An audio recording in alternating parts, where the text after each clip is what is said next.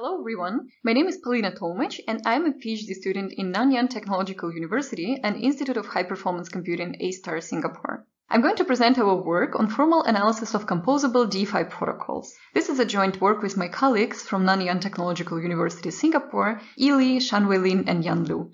Decentralized finance, or DeFi, is an ecosystem of financial applications that are built on blockchain using smart contracts, which are programs that run on blockchain. DeFi applications implement decentralized versions of a variety of traditional financial applications. They enable, for example, trading between cryptocurrencies or lending them. Currently, there are $40 billion stored in DeFi applications. One of the most appealing and widely discussed features of DeFi is its composability. In that sense, the components of the DeFi ecosystem are compared with the pieces of money Lego that can be composed together to create new interesting use cases.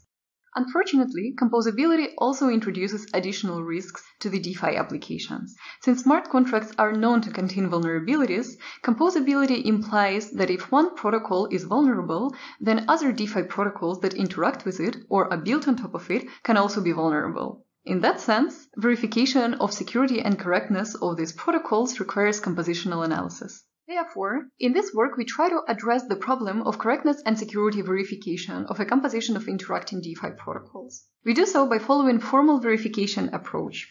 We take the source code of the smart contracts of these DeFi applications and translate them into a formal model. For these applications, we also define a set of properties, which are statements, that we want to hold throughout the execution of these protocols. One example of a property is a so-called token balance invariant, which is a property of the token smart contract. The property states that all the balances of the users who hold these tokens combined are equal to the total supply. Then, with the model and the properties, we can utilize the formal verification framework PAD to check if this property indeed holds at all cases in this model, or if there exists a violation which the framework reports. In this work, we focus on the middle two layers of this Lego pyramid, which are stablecoins as well as other tokens, and also two types of decentralized financial applications, lending protocols and decentralized exchanges. Curve is a decentralized exchange that enables instant trading between stablecoins. Stablecoins, as well as other tokens, are smart contracts that are implemented according to a standard, usually ERC20. Another key component of the decentralized exchange, or another DeFi protocol, is a pool, a smart contract that aggregates tokens of one or more types. These tokens are often referred to as liquidity, since they are used to facilitate the operation of this decentralized exchange. Now let's assume that there is a trader who wants to swap his DAI for some USDC. To do so, he sends a certain amount of DAI to the pool and withdraws some amount of USDC from there, thereby increasing the amount of DAI in the pool and decreasing the amount of USDC. Now, that also means that the price of the DAI had decreased, while the price of USDC had increased. It happens since the exchange rate between these two tokens is determined by a price setting formula that is intrinsic to a curve pool. If another trader wants to perform the same operation after trader 1, he sends his DAI and correspondingly increases the amount of DAI in the pool and decreases even further the amount of USDC in the pool. And since USDC is now more expensive, he receives much less USDC than trader 1. This phenomenon is called slippage, which is the difference between the expected price and the actual price of the transaction. This mechanism can be used by trader 1 to adversely manipulate the price, which would negatively affect trader 2. So where does this liquidity come from? It can be provided by a so-called liquidity provider, a user who holds some tokens that are supported as liquidity in the pool and is willing to deposit his tokens there to earn some interest, which is actually being earned from the traders who pay fees. In this case, this liquidity provider can supply his USDC into the pool, thereby restoring the balance between the tokens in the pool. In return for his input, the pool issues a certain amount of pool tokens that are transferred to this liquidity provider. These tokens serve as a representation of the share of the liquidity that this user had provided. Later, when this liquidity provider wants to redeem his deposit back, he sends these pool tokens to the curve pool and in return receives his original deposit with probably some earned interest. However, due to possible price movements in the pool, these liquidity tokens, such as USDC, that the provider is trying to withdraw, can now be cheaper than they were at the time when he deposited them, which means that the liquidity provider will suffer some losses, and this issue is known as impermanent loss. Lending protocols, such as Compound, also rely on pools as the key component. However, in this case, lending protocols usually support one token as liquidity, for example USDC. In a similar fashion, a liquidity provider can supply his USDC into the Compound pool and receive a certain amount of the pool tokens that can be used to redeem back his original deposit in USDC.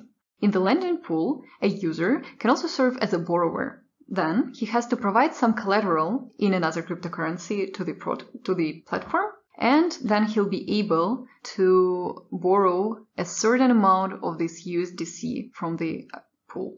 The risks that are specific to the lending protocols include overutilization. Overutilization means that borrowers take out all the liquidity from this Compound pool and do not repay. In that case, if the liquidity provider would like to redeem back his original deposit, he would not be able to do so, since the pool has no liquidity to pay him back. In this work, we focus on the Curve Compound pool, an actual pool available in Curve and which is also a composition of the pools of Curve and Compound. In this case, when a liquidity provider wants to supply some USDC into Curve, Curve does not use it directly. Instead, Curve transfers these tokens to Compound, where they will be used by other users who can borrow them. In return for this USDC, Compound issues a certain amount of pool tokens called CUSDC, and this CUSDC will be used by the Curve pool to perform trading between CUSDC and CDAI, which are pool tokens of Curve, or the underlying tokens USDC and DAI. In return for the original deposit, Curve also issues some pool tokens of Curve, and these tokens are being transferred to the liquidity provider as a representation of his share in these pools. However, we know that both of these protocols are subject to certain risks. So here, we try to analyze whether the interplay between these protocols can negatively affect either of the protocols or the end user. In addition to the Curve Compound pool, we also consider 4 types of users. These are liquidity providers in Curve and Compound who supply their stablecoins and can later redeem their deposit back using the corresponding pool token. We also consider a trader who can swap tokens that are supported by the Curve pool and a Compound borrower who can take a loan in USDC from Compound pool. Since users act concurrently and their actions affect the prices, we try to understand whether some users can perform certain actions that might lead to negative outcome for both protocols and other users. To formally analyze the behaviors of users, for example, of the Curve liquidity provider, we formally define them as a sequence of their possible interactions with tokens and protocols. The system that we later analyze is therefore the interleaving of all these 4 user behaviors. In other words, we exhaustively analyze all possible orderings between these users' actions. In this slide, we can see the tree of all possible scenarios that can happen due to different user actions and their ordering. Since users interact with DeFi protocols and tokens by calling their public smart contract functions, we formally define the possible user actions by translating the actual source code of the smart contracts into their formal representations. To evaluate our approach, we defined 5 properties of interest that are relevant for all tokens, Compound, Curve, and the composition of the Curve and Compound protocols that we analyzed. Our modeling and verification technique allowed us to identify 2 violations of these properties. Let's take a closer look at the property number 5, which is called bounded loss. The property states that for a liquidity provider who has successfully deposited his USDC into the Curve Compound pool and now tries to redeem his original deposit back, the loss will be bounded by a certain value, for example 20% of the original deposit. Let's look at a situation in which this property does not hold due to the impermanent loss issue. In this case, the liquidity provider is able to successfully deposit his USDC into the Curve Compound pool and receives his pool tokens. Now, let's assume that there is a trader who now swaps a very big amount of CDAI for a very big amount of CUSDC. Therefore, it leaves a very small number of CUSDC tokens in the curve pool, therefore making them very expensive. In that case, if a liquidity provider tries to withdraw his original deposit back using his pool tokens, the pool evaluates the value of the corresponding CUSDC for his pool tokens as very small, since they are very expensive. In return, the user receives a very small amount of USDC compared to his original deposit, and the property is violated. This property can also be violated due to the overutilization issue in the compound pool, showing the potential negative effects of composability. In this case, the Curve liquidity provider is also able to successfully deposit his USDC tokens in the Curve compound pool and receive the pool tokens back. However, now let's assume that there is a borrower who is able to successfully deplete the compound pool of all USDC tokens by loaning them and not repaying them back. Now, if the liquidity provider in Curve wants to redeem his USDC back, the Curve pool will have to request these tokens from the compound pool. However, since compound pool does not have enough liquidity to pay back the Curve pool, Curve will also not be able to transfer these tokens back to the user. Therefore, the liquidity provider will not receive any of his original deposit, and the property is also violated. Our verification approach allowed us to analyze this and 4 other properties and identify some of the violations. In conclusion, in this work we proposed formal definitions for the key components of the DeFi applications, such as tokens and pools.